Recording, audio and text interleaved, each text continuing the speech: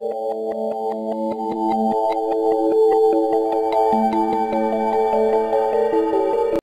আলাইকুম রহমতুল্লাহ। সবাইকে সাকসেস উইন্ডোর পরিবারে স্বাগতম। আশা করি সবাই অনেক ভালো আছো। আজকে আমরা রসায়নের কোয়ান্টাম সংখ্যা অর্থাৎ গুণগত রসায়নের ধারা হিসাবে দ্বিতীয় পর্বে তোমাদের সামনে কোয়ান্টাম সংখ্যা থেকে কি ধরনের সৃজনশীল প্রশ্ন আসে এবং কোয়ান্টাম সংখ্যা থেকে যে কোনো সৃজনশীল প্রশ্ন বা তোমাদের কোয়ান্টাম সংখ্যার মান কিভাবে বের করতে হয় এই নিয়ে আজকে বিস্তারিত আলোচনা করা হবে। তবে চলো দেরি না করে দেখে নেওয়া যাক। এখানে আমরা গুণগত রসায়ন থেকে কোয়ান্টাম তত্ত্বের উপরে আরেকটি সৃজনশীল প্রশ্ন ধরে নিয়েছি। গত পর্বে আমরা কোয়ান্টাম তত্ত্ব থেকে একটা সৃজনশীল প্রশ্ন দেখেছিলাম। আজকে তারই ধারাবাহিকতায় আরেকটি সৃজনশীল প্রশ্নের সমাধান আমরা দেখব। এখানে এক্স এবং ওয়াই দুটি মৌল দেওয়া আছে। এক্স এবং ওয়াই দুটি মৌলের ভিতরে এক্স মৌলটা 2p3 অর্থাৎ 2p অরবিটাল পর্যন্ত ইলেকট্রন বিন্যাস হয়েছে এবং ওয়াই মৌলটা 4p অরবিটাল পর্যন্ত ইলেকট্রন বিন্যাস হয়েছে। এখানে এক্স মৌলের ইলেকট্রন সংখ্যা দেয়া আছে, কিন্তু ওয়াই মৌলের এখানে কোনো ইলেকট্রন সংখ্যা দেয়া নেই। প্রশ্নতে কিন্তু ইলেকট্রন সংখ্যাটা প্রয়োজন নেই। আমরা একটু প্রশ্নটা খেয়াল করো। প্রথমে খ নম্বরে বলা হচ্ছে Fe কে ফেরোচুম্বক পদার্থ বলা হয় কেন, অর্থাৎ আয়রনকে ফেরোচুম্বক পদার্থ কেন বলা হয় সেটা আমাদের ব্যাখ্যা দিতে হবে। গ নম্বরে বলা হচ্ছে এক্স মৌলের পি উপস্তরের কোয়ান্টাম সংখ্যা নির্ণয় করো, অর্থাৎ এক্স মৌলের ক্ষেত্রে যে পি উপস্তরের যে 3টা ইলেকট্রন আছে সেই 3টা ইলেকট্রনের জন্য যে কোয়ান্টাম সংখ্যা যেটা আছে সেই কোয়ান্টাম সংখ্যাটা আমাদের নির্ণয় করতে হবে। ঘ নম্বরে বলা হচ্ছে ওয়াই মৌলের উপস্তরের ইলেকট্রন প্রবেশাধিকার ক্রম নির্ণয় করো, অর্থাৎ ওয়াই মৌলের যে ইলেকট্রন বিন্যাসে যে সিরিজটা দেওয়া আছে কোনটার পরে কোনটাতে ইলেকট্রন যাবে, এই ওয়াই মৌলের উপস্তরে ইলেকট্রন 4s 3d 4p এই 3টার ভিতরে কোনটাতে আগে যাবে সেই ক্রমটা আমাদের নির্ণয় করতে হবে। যদিও বা আমরা এটা জানি যে কোনটাতে ইলেকট্রন আগে যাবে, তবুও এখানে কোয়ান্টাম সংখ্যার মাধ্যমে ব্যাখ্যা দিয়ে আমাদের দেখাতে হবে যে এখানে কোনটাতে ইলেকট্রন যাবে। তবে চলো কথা না বাড়িয়ে খ নম্বর প্রশ্নের সমাধানটা আমরা দেখে নিই। খ নম্বর বলা হচ্ছে আয়রনকে কেন ফেরোচুম্বক পদার্থ বলা হয়। প্রথমে আমাদের জানা দরকার ফেরোচুম্বক পদার্থটা কি। ফেরোচুম্বক পদার্থ হলো যে সকল মৌলকে চুম্বক ক্ষেত্র প্রবলভাবে আকর্ষণ করে এবং চুম্বক ক্ষেত্র যখন সেই মৌলের কাছে থেকে আমি সরিয়ে নিব সেই ক্ষেত্রে কি করবে, সেই পদার্থটা স্থায়ীভাবে চুম্বক ধর্ম লাভ করবে, সেটাকে বলা হচ্ছে ফেরোচুম্বক পদার্থ। এখন আয়রন কিভাবে ফেরোচুম্বক পদার্থ ধর্মটা প্রদর্শন করে সেটা একটু দেখব। আমরা স্বাভাবিকভাবে জানি আয়রনের পারমাণবিক সংখ্যা কত, 26। অর্থাৎ যদি আমরা খ নম্বর প্রশ্নের সমাধানটা দেখি,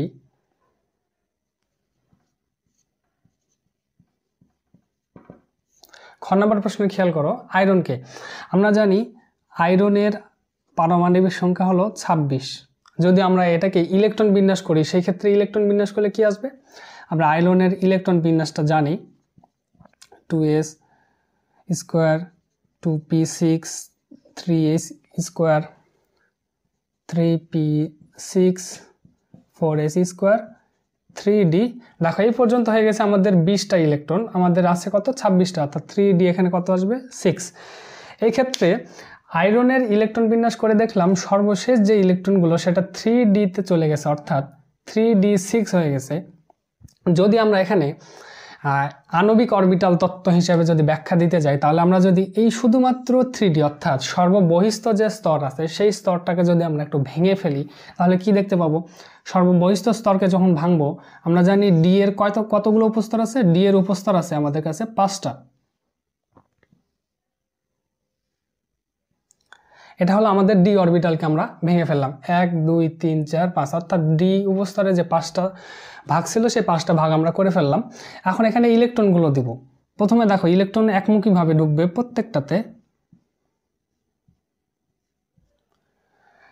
1 2 3 4 5 5টা ইলেকট্রন দেওয়ার পরে আমাদের এখানে আরেকটা ইলেকট্রন বাকি আছে, অর্থাৎ 5টা ইলেকট্রন এখানে দিলাম, কিন্তু এখানে আমাদের 3d তে থাকবে কতগুলো ইলেকট্রন, 6টা, অর্থাৎ আমি এখানে আরেকটা ইলেকট্রন দিয়ে দিলাম। খেয়াল করে দেখো এখানে আয়রনের 1 2 3 4 4টা যে উপস্তর আছে সেই 4টা উপস্তর কিন্তু আমাদের এখানে তোমার একক অর্থাৎ একমুখী স্পিনে কিন্তু ইলেকট্রনগুলো আছে। অর্থাৎ যখন আমরা চুম্বক ক্ষেত্রের ভিতরে নিয়ে যাব তখন এই যে ভাগটা আছে এই ভাগটা আমাদের এখানে কোনো কাজে আসবে না, কিন্তু যখন চুম্বক ক্ষেত্রের কাছে নিয়ে যাব তখন কি করবে, এখান থেকে এই পর্যন্ত যে আমাদের ইলেকট্রন আছে একমুখী স্পিনে, এই একমুখী স্পিনগুলো সবসময় চুম্বক ক্ষেত্রের আকর্ষণের ফলে একদিকে হয়ে থাকবে, যার ফলে এই আয়রন ফেরোচুম্বক পদার্থ হিসাবে কাজ করবে। যখন আমি চুম্বক ক্ষেত্র সরিয়ে ফেলবো তখন কিন্তু এই একমুখী স্পিনগুলো একমুখীতেই থাকবে, ফলে আয়রনকে চুম্বক ক্ষেত্র থেকে সরিয়ে নিয়ে আসার পরেও সে কিন্তু চুম্বক ধর্মটা কী করবে, প্রদর্শন করবে।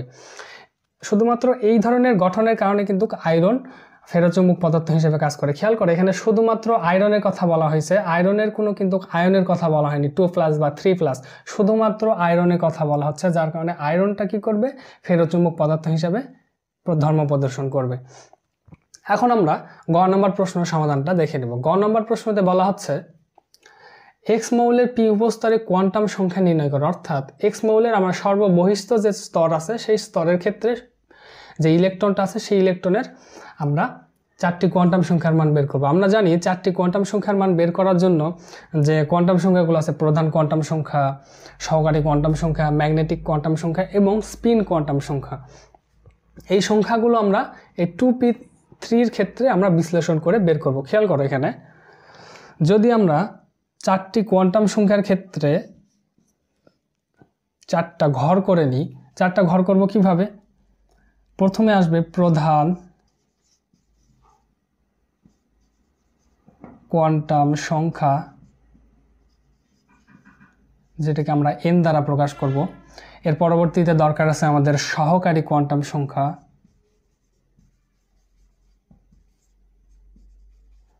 সহকারী কোয়ান্টাম সংখ্যা যেটাকে আমরা L বলবো, L এর মান হবে 0 সহ n-1, এটা হলো L এর মান। সহকারী কোয়ান্টাম সংখ্যার পরে আমরা বের করব ম্যাগনেটিক কোয়ান্টাম সংখ্যা, অর্থাৎ চৌম্বক কোয়ান্টাম সংখ্যা,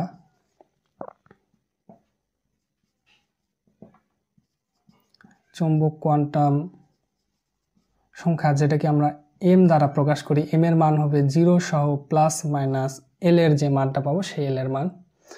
এরপরে আমাদের দরকার আছে তোমাদের স্পিন কোয়ান্টাম সংখ্যা। এই স্পিন কোয়ান্টাম সংখ্যা, চৌম্বক কোয়ান্টাম সংখ্যা, সহকারী কোয়ান্টাম সংখ্যা এবং প্রধান কোয়ান্টাম সংখ্যা, এই কয়েকটার মানটা এখন যদি আমরা একটু ছক আকারে বের করি, আমরা জানি সাধারণত কোয়ান্টাম সংখ্যা 4টাই হয়। এই 4টা কোয়ান্টাম সংখ্যাকে আমরা এখন এখানে বিশ্লেষণ করে বের করব যে এক্স মৌলের ক্ষেত্রে যে সর্ববহিস্থ স্তরে যে ইলেকট্রনটা প্রবেশ করেছে সেই ইলেকট্রনের 4টি কোয়ান্টাম সংখ্যার মান কি হবে। খেয়াল করো এখানে প্রধান কোয়ান্টাম সংখ্যা, এখানে বলা হচ্ছে পি উপস্তরের ক্ষেত্রে 2p-র ক্ষেত্রে আমরা এখানে বের করব কার, বের করব আমরা 2p এর ক্ষেত্রে আমরা ইলেকট্রন সংখ্যাটা বের করব। 2p যখন বের করব তখন এখানে প্রধান কোয়ান্টাম সংখ্যা কোনটা, 2, অর্থাৎ এখানে n এর মান বের হবে কি, n এর মান বের হবে 2, অর্থাৎ এটা আমাদের প্রধান কোয়ান্টাম সংখ্যা। এই প্রধান কোয়ান্টাম সংখ্যা থেকে আমরা এখন সহকারী কোয়ান্টাম সংখ্যা বের করব। সহকারী কোয়ান্টাম সংখ্যার মান 0 সহ n-1, এখানে তো 0 থাকবে, পাশাপাশি কি থাকবে, n-1, এখানে আমি 0 লিখলাম, n-1 অর্থাৎ 2 থেকে যখন তুমি 1 বাদ দিবে তখন এখানে রেজাল্ট আসবে কত, 1। এখন চৌম্বক কোয়ান্টাম সংখ্যা আমরা বের করব। চুম্বক কোয়ান্টাম সংখ্যার ক্ষেত্রে আমরা কি জানি, 0 সহ +-L, 0 থাকবে এবং যে মানটা থাকবে সেটাকে একবার পজিটিভ ধরবো একবার নেগেটিভ ধরবো। তাহলে এখানে আমি -1 ধরলাম, একবার নেগেটিভ, এখানে 0 দিলাম, এখানে আমি +1 দিলাম, 3টা সংখ্যা বের হয়ে গেল। এখান থেকে আমি এখন ভাগ করে ফেলবো স্পিন কোয়ান্টাম সংখ্যাতে। কিভাবে ভাগ করব খেয়াল করো, স্পিনের ক্ষেত্রে আমরা জানি প্রত্যেকটা ইলেকট্রন কি করে, 2 রকম ভাবে ঘুরে, একবার ক্লকওয়াইজ এবং অ্যান্টি ক্লকওয়াইজ, অর্থাৎ +হাফ এবং -হাফ। একদিকে যদি ক্লকওয়াইজ ঘুরে পরবর্তীতে কি করবে, তার বিপরীত দিকে ঘুরবে, অর্থাৎ অ্যান্টি ক্লকওয়াইজ। তাহলে এই যে ইলেকট্রনটা আছে এই ইলেকট্রনের জন্য 2টা মান আসবে, সেটা হলো +হাফ -হাফ। এই 0-র জন্য কি আসবে, +হাফ -হাফ। এই ইলেকট্রনের জন্য কি আসবে, +হাফ -হাফ। অর্থাৎ আমাদের যে গ নম্বরে যে কথা বলা হয়েছিল যে এক্স মৌলের পি অরবিটালের জন্য যে ইলেকট্রন আছে সেই ইলেকট্রনের 4টি কোয়ান্টাম সংখ্যার মান বের করো। খেয়াল করো, প্রধান কোয়ান্টাম সংখ্যা বের করলাম, সেখান থেকে হিসাব করে আমরা সহকারী কোয়ান্টাম সংখ্যার মান বের করলাম। সহকারী কোয়ান্টাম সংখ্যা থেকে আমরা চৌম্বক কোয়ান্টাম সংখ্যার মান, অর্থাৎ +-হাফ ধরে যে পজিটিভ এবং নেগেটিভ ধরে যে মানটা বের আসে -1 0 +1, অর্থাৎ আমার 0 আছে, এলকে আমরা প্লাস মাইনাস করেছি, অর্থাৎ 1কে প্লাস মাইনাস করে দুটো মান বের করেছি। এখান থেকে আমরা জানি প্রত্যেকটা ইলেকট্রনে কি করে, ক্লকওয়াইজ এবং অ্যান্টি ক্লকওয়াইজ দুটো ঘূর্ণন অবস্থা থাকে। সেই ক্ষেত্রে কি করব, -1 যে এই ইলেকট্রনের ক্ষেত্রে আমরা কি করব, এই ইলেকট্রনের ক্ষেত্রে প্লাস মাইনাস হাফ, এই ইলেকট্রনের ক্ষেত্রে প্লাস মাইনাস হাফ, এই ইলেকট্রনের ক্ষেত্রে প্লাস মাইনাস হাফ। অর্থাৎ গ নম্বরে বলা হয়েছিল যে আমরা পি উপস্তরের জন্য যে ইলেকট্রন সংখ্যার কোয়ান্টাম সংখ্যা বের করতে হবে, সেই কোয়ান্টাম সংখ্যাটা আমরা বিশ্লেষণ করে বের করলাম। এখন আমরা ঘ নম্বর প্রশ্নের সমাধানটা দেখে নিই। ঘ নম্বরে বলা হচ্ছে ওয়াই মৌলের উপস্তরে ইলেকট্রন প্রবেশাধিকার ক্রম নির্ণয় করো। অর্থাৎ এই যে সিরিজটা দেওয়া আছে ইলেকট্রন বিন্যাসের, এটাতে কোনটাতে আগে ইলেকট্রন প্রবেশ করবে সেটা আমরা গাণিতিকভাবে অর্থাৎ কোয়ান্টাম সংখ্যার বিশ্লেষণ দ্বারা নির্ণয় করতে হবে। যদি আমরা ঘ নম্বর প্রশ্নের সমাধানটা দেখি তাহলে খেয়াল করো, ঘ নম্বরের ক্ষেত্রে ঘ নম্বরে যেহেতু ওয়াই মৌলের কথা বলা হচ্ছে, ওয়াই মৌলে কি কি দেওয়া আছে 4s 3d 4p। আমরা কোনটাতে ইলেকট্রন আগে যাই সেটা সাধারণত জানি যে n+l, অর্থাৎ প্রধান কোয়ান্টাম সংখ্যা এবং সহকারী কোয়ান্টাম সংখ্যার যে যোগফল, সেই যোগফল যেটার কম হয় সেখানে সবার আগে ইলেকট্রন যায়। এই যে উপস্তরগুলো দেওয়া আছে, এই উপস্তরে যেটাতে n+l এর মান কম হবে সেটাতে সবার আগে ইলেকট্রন যাবে, তারপরে যেটা হবে সেটাতে ইলেকট্রন যাবে এবং তারপরে যেটা আসবে সেটাতে ইলেকট্রন যাবে। এইভাবে আমরা প্রধান কোয়ান্টাম সংখ্যা এবং সহকারী কোয়ান্টাম সংখ্যার যোগফলের মাধ্যমে বিশ্লেষণ করব যে ওয়াই মৌলের কোনটাতে আগে ইলেকট্রন যাবে। সেই জন্য এই যে ইলেকট্রন কোনটাতে আগে যাবে না যাবে এটা বের করার জন্য আমাদের যে জিনিসটা দরকার হয় সেটা হলো আমাদের সহকারী কোয়ান্টাম সংখ্যার সাথে আমাদের এই যে s,p,d,f যে উপস্তরগুলো আছে সেটার সম্পর্ক আছে। এই জন্য আমরা সেই সম্পর্কটা আগে লিখে নেব। সহকারী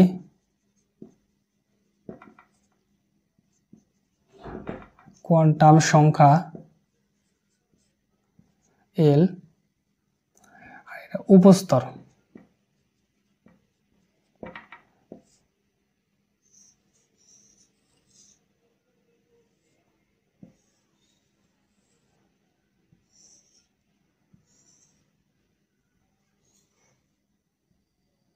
খেয়াল করো, এল এর ক্ষেত্রে যখন এল এর মান আসবে 0, অর্থাৎ সহকারী কোয়ান্টাম সংখ্যার মান 0, তারপরে এখানে পাবো এস উপস্তর, এখানে যখন 1 আসবে তখন পাবো পি উপস্তর, এখানে যখন 2 আসবে তখন পাবো ডি উপস্তর, এখানে যখন 3 আসবে সেখানে পাবো এফ উপস্তর। এই যে সম্পর্ক, এই সম্পর্ক থেকে এখন আমরা ব্যাখ্যা দেবো। আমরা দেখলাম কি যে কোনটাতে ইলেকট্রন যাবে এটার শর্ত হলো ইলেকট্রন প্রবেশের শর্ত n+l এর মান কম হতে হবে, n+l এর মান কম হতে হবে। এখন যদি আমরা প্রথম মৌলটা ধরে নিই, প্রথম মৌল কি আছে 4s, অর্থাৎ প্রথম অরবিটাল অর্থাৎ 4s অরবিটাল যদি আমরা ধরে নিই, খেয়াল করো 4s এর ক্ষেত্রে এখানে প্রধান কোয়ান্টাম সংখ্যার মান 4, অর্থাৎ n = 4, এল এর মান অর্থাৎ এস এর জন্য এল এর মান আমরা কত পাবো 0, অর্থাৎ এল = পাবো 0। তাহলে n+l যদি করি তাহলে 4+0 যদি করি তাহলে আমরা এখানে রেজাল্ট পাবো 4। এবার পরবর্তী অরবিটালের কথা খেয়াল করো, এখানে দেয়া আছে কি 3d, এখানে প্রধান কোয়ান্টাম সংখ্যা n এর মান 3, এল এর মান d এর জন্য কি পাবো, d এর জন্য পাবো আমরা 2, অর্থাৎ l = 2। তাহলে যদি আমরা n+l করি তাহলে 3+2 যদি করি তাহলে কত আসবে আমাদের 5। তারপরে খেয়াল করো পরবর্তী উপস্তরের ক্ষেত্রে 4p আছে আমাদের কাছে, 4p, এটার ক্ষেত্রে n এর মান আসবে 4, প্রধান কোয়ান্টাম সংখ্যা, l সহকারী কোয়ান্টাম সংখ্যা p, অর্থাৎ p এর জন্য আমরা সহকারী কোয়ান্টাম সংখ্যার মান পাবো 1। এখন যদি আমরা এখান থেকে n+l করি, খেয়াল করো 4+ = কত পাবো 5, অর্থাৎ আমরা তিনটা উপস্তরের ক্ষেত্রে n+l এর মানটা বের করলাম। এখন খেয়াল করো 4s এর ক্ষেত্রে n+l এর মান আসলো 4, 3d এর ক্ষেত্রে n+l এর মান আসবে 5, 4p এর ক্ষেত্রে n+l এর মান আসলো 5। একটা জিনিস খেয়াল করো 4s এর ক্ষেত্রে n+l এর মান ঠিক আছে, কিন্তু যখন 3d এবং 4p তে এসে দেখো দুটার মানে আমাদের কাছে 5 এসে গেছে। এই ক্ষেত্রে কি হবে, n+l এর মান কি হবে, কম হতে হবে ইলেকট্রন প্রবেশের ক্ষেত্রে।